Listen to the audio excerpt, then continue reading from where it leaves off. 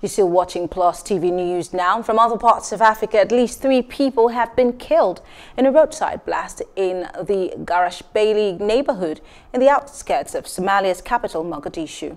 An officer who declined to be named said a bomb planted at the roadside went off as a convoy carrying the commissioner of Garasbaley was passing by. The commissioner and 2 of his bodyguards died in the blast. No group has claimed responsibility for the latest attack.